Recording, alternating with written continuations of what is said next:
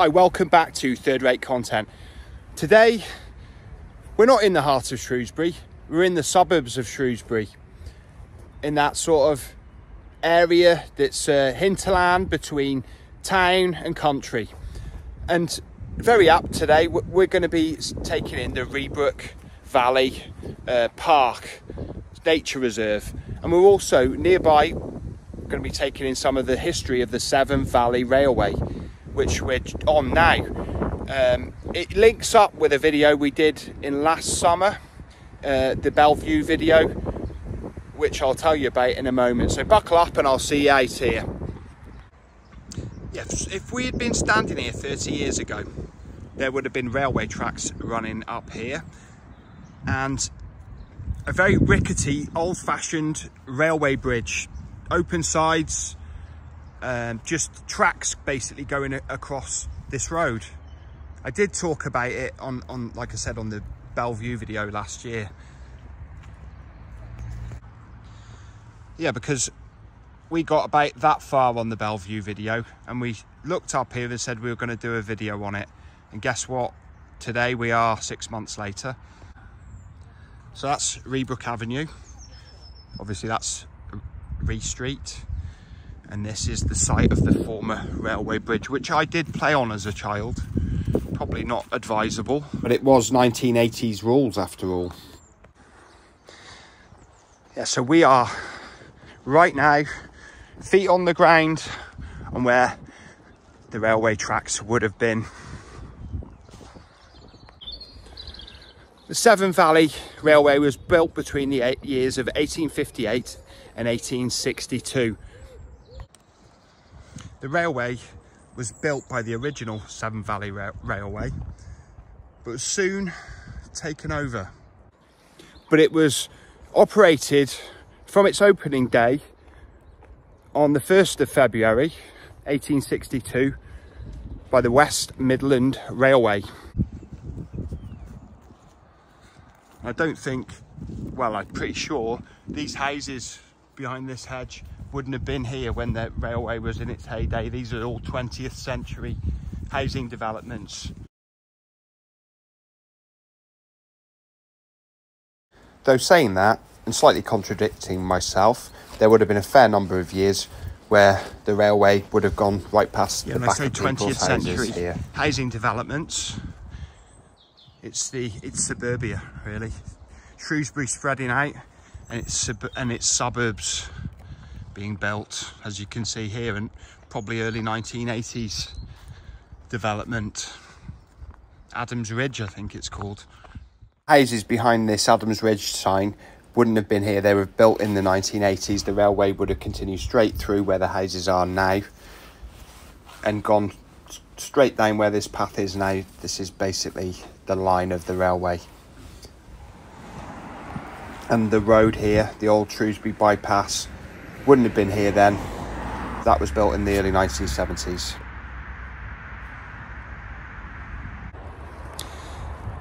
The gauge of railway used by the Severn Valley Railway was, wait for it, 1,435mm, or also known as standard gauge. Yeah, you can buy tickets to ride the remnants of the Severn Valley Railway from Bridge North. You ride from Bridge North over the Victoria Bridge, very picturesque ride on steam trains. Never done it, but if you like steam trains, it's probably something to not be avoided. Yeah, and here we got what would have been the railway bridge, obviously. See it down there. Bit of the ubiquitous graffiti. It's a bit like the human lichen graffiti.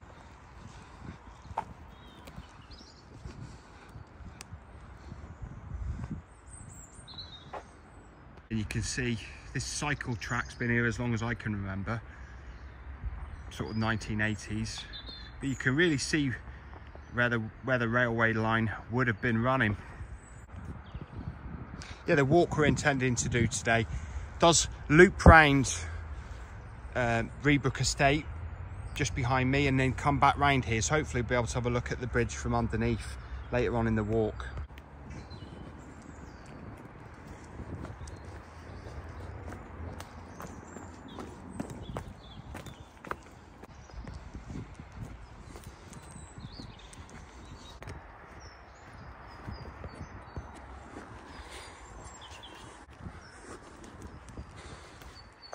it's not flowing a lot today. It looks kind of mudded up. We'll go and have a closer look at that after.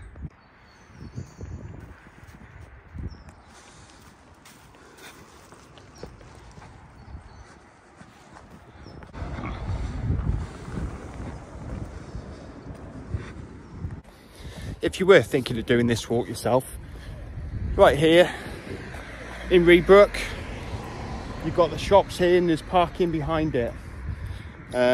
So it's a good place to park up and start your walk if you're going to take it on. You've got Sainsbury's here, newsagent, the Whitecroft Road. You've got the Whitecroft Road chippy. In my estimation, that is one of the best, or the best chippy in Shrewsbury. But if you are going to go to the Whitecroft Road fryer, make sure you got cash. It's cash only. And of course, in my book, cash is king and cash is control. Our control over them, if you know what I mean. So I use cash every Friday, and I use cash every day. I remember to get it out, just because I'm like that. Because I don't want to be controlled. It's that simple. And as I said, cash is control. That's enough third-rate philosophy today. Yeah, one thing I do like about Reabrook Estate, even though it was built in the early 1970s, it has got that sort of garden city kind of vibe. Yeah, and by garden city, I mean, generally it was the 1920s, 30s developments, sort of post-World War I, where the mixture of modern, nice, clean housing for people in them days, mixed with greenery and grass and gardens for everyone. Yeah, because you've got little closes like this one, Roundway, I would call probably starter homes, you know, but they've got that really thoughtful sort of grass landscape bit in the middle. Kids can play out on it, everyone can keep an eye on them, and we're all happy and safe. You don't really get this level of thoughtfulness today, I don't think. In fact, modern developments are generally put up with all that for the greedy developers. That's all they can think of. Yeah, simple things for simple minds. Yes, it is quite wild, which is understandable as it's a nature reserve, the Reabrook Valley. Quite a good view of it there, looking on down, but I don't want to get any closer to being on down real fast, if you know what I mean. Yeah, looking down from the hilltop onto the valley.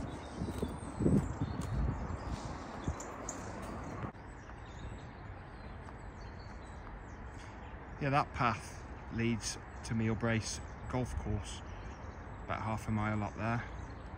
We won't be taking that walk today though, just showing it you. Might do it in future. The Reabrook Blue Bridge. It's been blue for as long as I can remember, which is many years. Many years.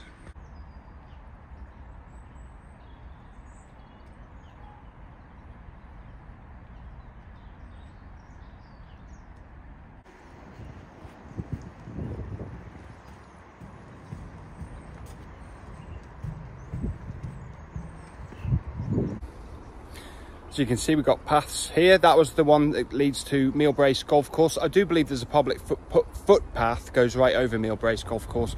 Won't be doing it today. And then you've got another one here. So there's loads of walks to do around here. We will be coming back at some point in the future to do those. Yeah, just on this side of the Blue Bridge, you've got this really nice kind of swimming hole, I'd call it. If we were in America, I'd say the old swimming hole, but we're not. We're in Reabrook, South Shrewsbury. And you've got these nice ornamental flowers here. Yeah, the blue and amber flowers will be in association with Shrewsbury Town, whose football ground, the new meadow, is just across this bridge and about a mile over the golf course. Should we go under the bridge, see the troll? Yeah, let's go under the bridge and see the troll. There isn't a troll, except me. Just under the bridge. Don't know what I expected to find. Yeah, and it looks like these bricks and sort of, it's actual stone, this is. Reinforced stone. It's been here a long time. I don't know what its story is though. I would like to, but I don't.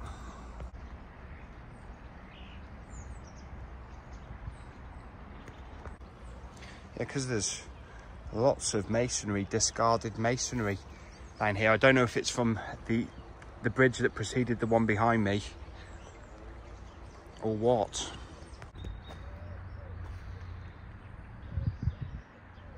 This way. So you got kind of swimming hole, picnic benches.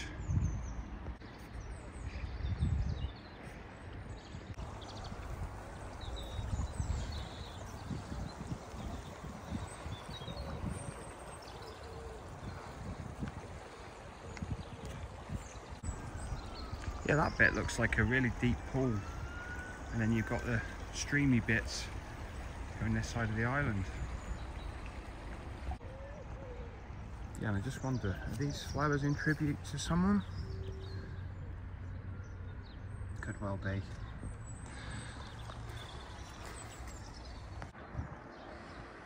Yeah, and this estate just over, that's just over the other side of the Reabrook, the other side of the valley.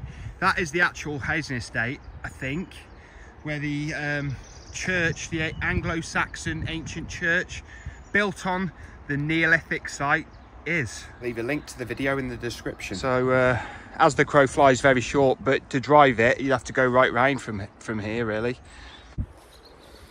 Yeah, this film today is being filmed on the Friday the 10th of February 2023. Not sure when it will be uploaded, because I'm quite a way ahead now, which I like to be. But then on the other hand, I don't particularly like releasing content that was filmed months ago. Or should I say, I don't particularly like watching content of people I subscribe from that was filmed months ago. It almost feels out of touch. I don't know if that's just me, but this will probably be released 3 to 4 weeks after being filmed. Now, feel free to tell me what your thoughts are in the comments, whether you like it or whether you don't care, whether it's just me, one of my weird things. But the way I'm going at the moment, I'm getting very ahead, so I'm just having to think about in what order I release them and whether the season's out of date by the time I release them. I mean, in the bigger scheme of things, it doesn't matter, I suppose, because in 2 years' time or years' time even, nobody will care, because, well, it won't matter. It will be irrelevant then. This is a nice quiet stretch, serene. Probably some fish under there. Not a fisherman myself, but I would imagine that's where they hide out and bask. Wow, we've got a beach down here. This is lovely.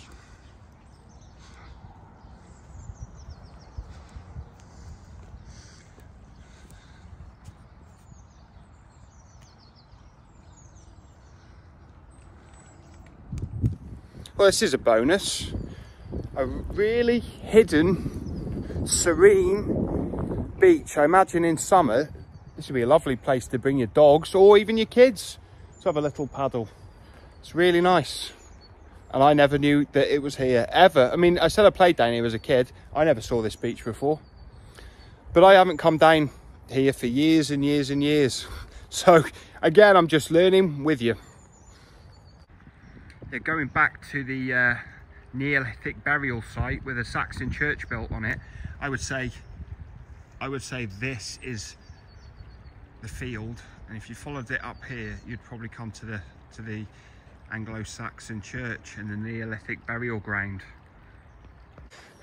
How many of these people knew they were buying a house right next to a Neolithic burial site. Probably none of them.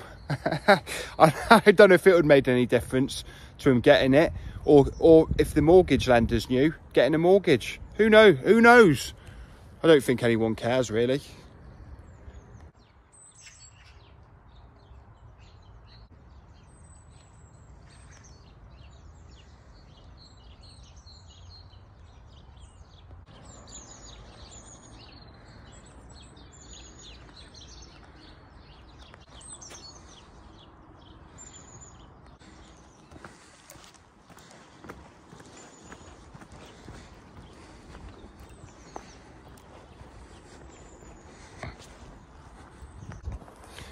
Yeah, it's absolutely fantastic. We're right here, once again, in the middle of Shrewsbury. Well, not in the middle of Shrewsbury, but we're right in Shrewsbury. So we're surrounded by town on all sides. Yet we're in a idyllic nature reserve, very much like the Weir video we did recently. So these pockets of tranquility do exist in a pretty built up areas. You just got to look for them. Yeah, this little area we're just going to go and have a look at, to my knowledge, is called the Mill Pond.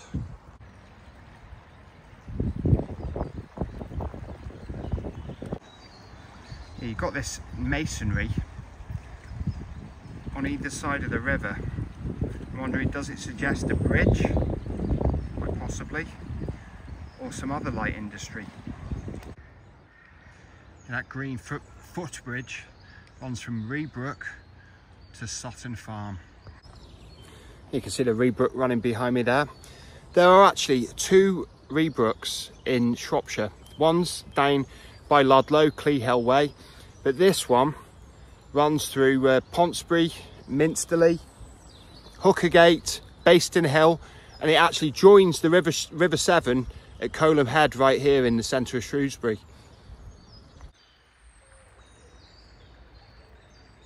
Wind in the willows. I can't remember the words to that song. Pollution. That is. It's like porridge or something. Disgusting. Pollution porridge. That's what it looked like.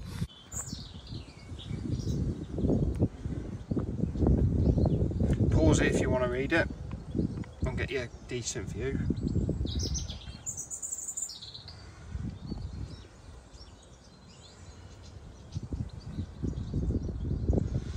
You've got a lot of wildlife here.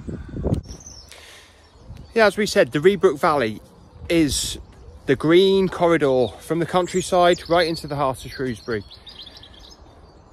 And I just read on that sign that there was industry, light industry, mills, etc., all along the Reabrook, along its course, which we've discovered some of the remains of, I think, today. But as well as gotta stop saying but as well as light industry, there is to this day all kinds of wildlife here, and if you're really lucky, you might see otters playing in the Reabrook. I haven't seen any today, but they are supposed to be present here.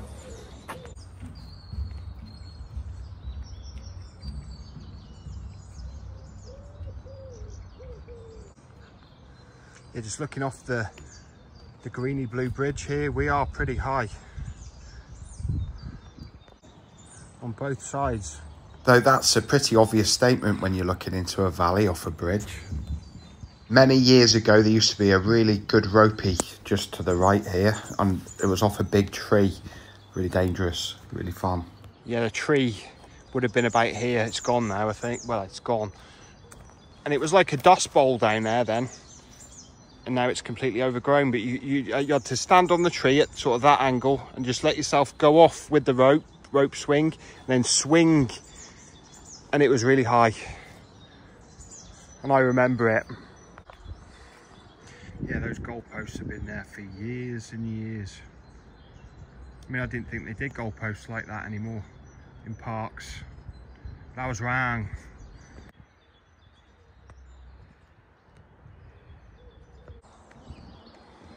Yeah, another idyllic spot for wildlife spotting and watching.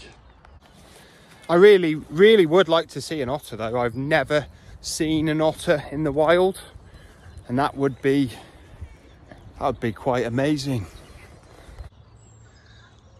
Yeah, that looks a pretty old tree, that one. There's some of the wildlife trees, meadows, they are really ancient because the monks, right back in the days of Shrewsbury Abbey, of course, used to use the Reabrook. A bit further down, we'll show you the stretch in a minute, and they had orchards, and it was a minor industry for them. Yeah, it looks like this area got very much flooded in the last month, which doesn't surprise you considering everywhere else was flooded. But you can see the devastation it wreaked. And I think a lot of mud has been displaced and silt, and that's why it's flowing very minimally along here. The bandwidth just isn't much here. Yeah, it's a scene of nature devastation. Tree got it in the recent storms. And another one. Yeah, I'll tell you another little third-rate anecdote that happened here. Once, when I was about 8 or 9, I was playing football with some of my mates on the car park at the back of the Quick Save it was then, but Sainsbury's today, on the car park. And the ball got kicked over. I went to get it, and then I woke up 3 hours later, lying in the bush here, and I don't know what happened. Nobody knows what happened. My mum was terrified because it was like this time of year, so it had gone dark, and I'd just gone missing. And to this day, I don't know what happened. I just woke up in a bush 3 hours later. I don't know what happened to the football, but I got in a lot of trouble. But it wasn't really my fault because I don't know what happened to this day. But never mind, it was a long time ago. Third-rate recollections. Of course, when I had my episode, my disassociative episode, there was no path here then. It hadn't been landscaped. It was literally just bushes, and I woke up about there in the middle of one. But then again, my mother says to this day that I wasn't a normal child. I don't really know what she means by that. I thought I was perfectly normal. And here I am being perfectly normal now, walking around talking to myself. It's brilliant. But that's the third-rate lifestyle. Yeah, it looks like this graffiti is officially licensed by the council. Yeah, and some of it isn't. Especially this sort of stuff. But like I said, graffiti is just the human liching. It just appears everywhere.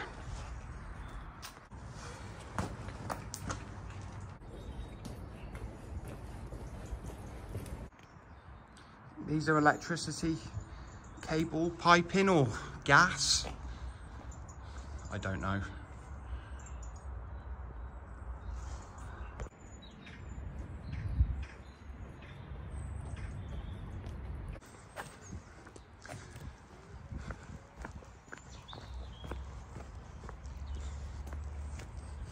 Yeah, we're going to have a little bit of a closer look at the lagoon, shall we?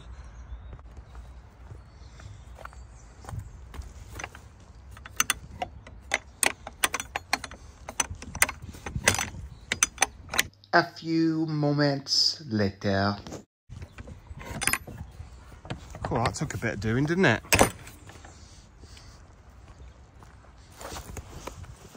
I almost went then, but I didn't. I literally almost went on my butt, on my hiney.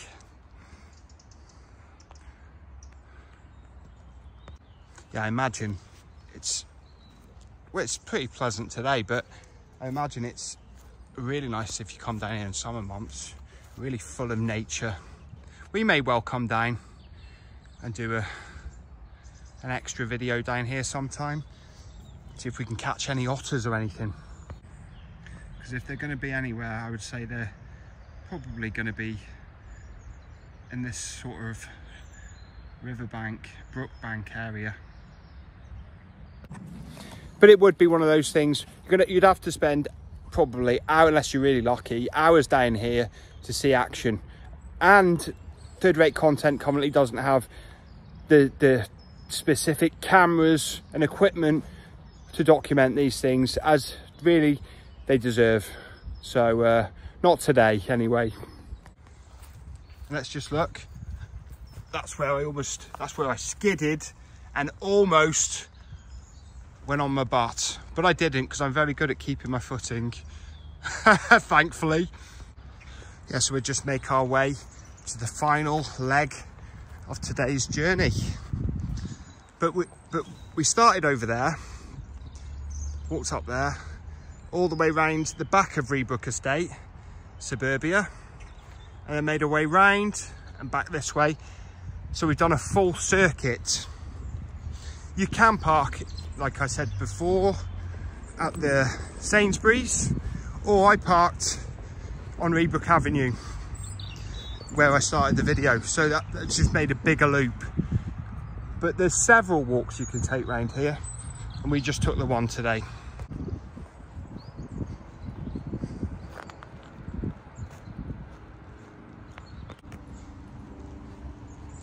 How many gates is that today? It's got to be 4 or 5. Closed successfully.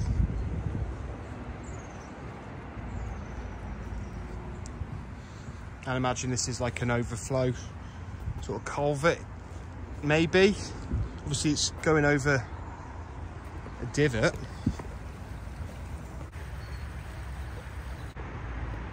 When I was a child, this area hadn't been landscaped. It was all just bushes here. There was no footpath, and the footpath was actually on that side of the brook, and that's all been reclaimed by nature now. So in the last 20 years, 25 years, I'm not sure when they did it, since the late 1980s, it's all changed down here. I think it's since the year 2000 though. Yeah, it's changed significantly down here since I was a child.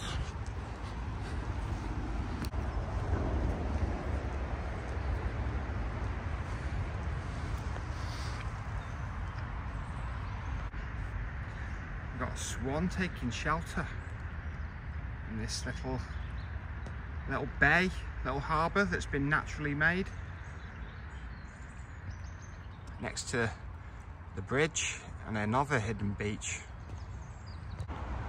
As a child, I did play down here a bit, since it was just at the end of my street, really. The bridge was different then. I think this has been replaced in the last 20 years.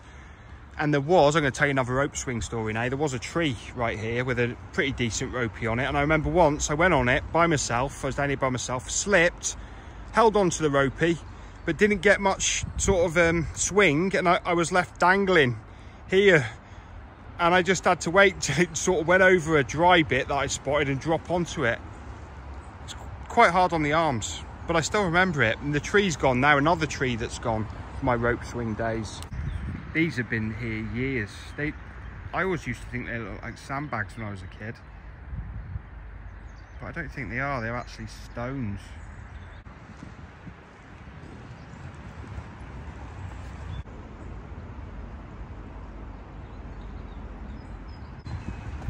Yeah, I think it makes sense that this bridge has been replaced. Well, the old bridge has been replaced. The one that the predecessor to this one was probably only that wide, so obviously didn't have room for pushchairs or wheelchairs, so it wasn't accessible to everybody. And the path continued down here all the way along there, so that's completely different now. And then this way goes to Laundry Lane, the back of Sutton Road. And does anyone local to Shrewsbury of a certain age remember Jimmy the Pig, or the Pig Man, who you'd see riding around this area in the 80s and probably many years before that, on his push bike with a bucket of pig slop and his cap on? I think his piggery was just up there at Laundry Lane, and there was a big laundry up there. We won't be visiting that today. Again, we'll do that on another video, but none of it's there anymore. It's just more light industry that is just history.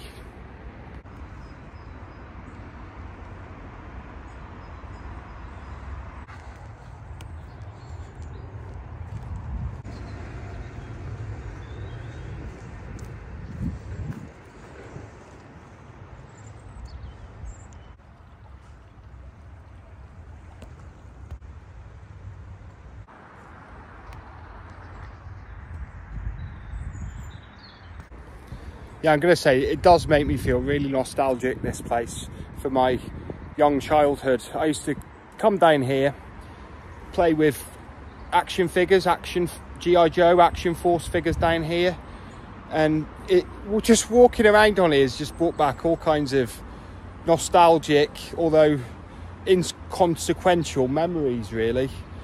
But they just all come back like what sort of comics I was reading. Not down here, just what I was reading at home when I came down here came back, like Gru the Barbarian. It's actually Gru the Wanderer, but anyway.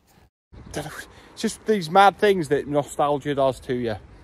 I remember being down here in 1987.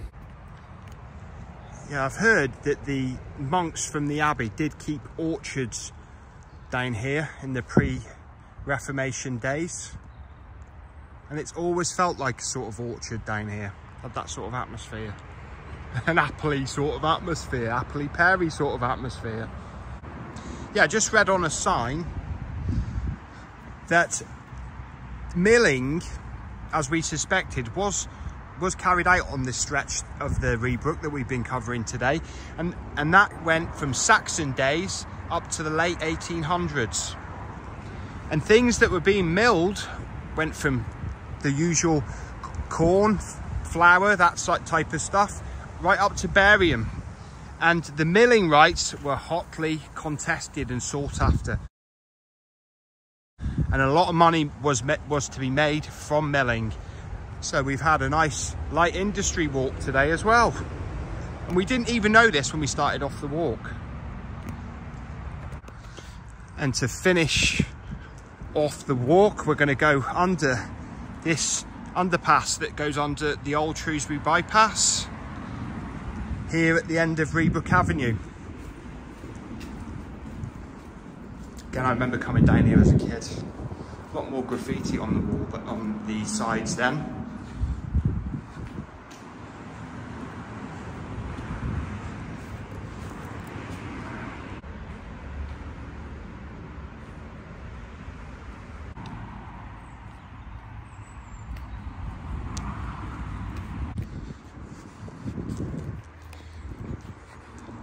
Yeah, we're just sort of looping the walk here, because we started just up there, not on the lamppost, just past the lamppost where the bridge used to be 40 years ago. Yeah, here on Reabrook Avenue, that was my house from 1984 to 1988. A lot of memories. So thank you for watching to the end of Third Rate Content. It's been a walk up memory lane, and we've also found quite a bit of light industry, the relics of light industry, relics of the former railway, and a really nice nature walk that's really easily accessible to anybody who wants to do it. It's all there, and there's several walks off that one nature walk, which we hope to do more of in future. But anyway, it's been a lot of fun today. Very much enjoyed it, as I always do. And if you've watched this far, I'm sure that you've somewhat enjoyed it anyway. So don't forget to leave a like, subscribe, and by all means do comment. I do love a good comment. But if I don't see you soon, I'll see you 3 times as soon. Third Rate Content signing out. Bye bye.